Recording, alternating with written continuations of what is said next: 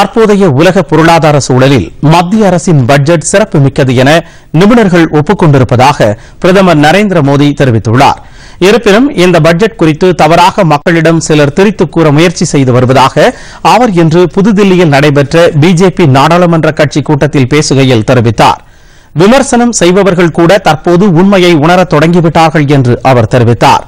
போடோ உடன்பாட்டை வரவேற்று பேசிய பிரதமர் திரிபுராவில் உள்ள புரு ரியாங் பழங்குடி மக்களிடையே ஏற்பட்டுள்ள இந்த உடன்பாடு வரலாற்று சிறப்புமிக்கது என்றும் தமது அரசின் வெற்றிகளில் ஒன்று என்றும் குறிப்பிட்டார். பல 10 ஆண்டுகளாக வன்முறையால் ரத்தம் சிந்தப்பட்ட வடகிழக்கு பகுதியில் அமைதி சகாப்தத்தை உருவாக்க இது உதவும் என்றும் பிரதமர் தெரிவித்தார்.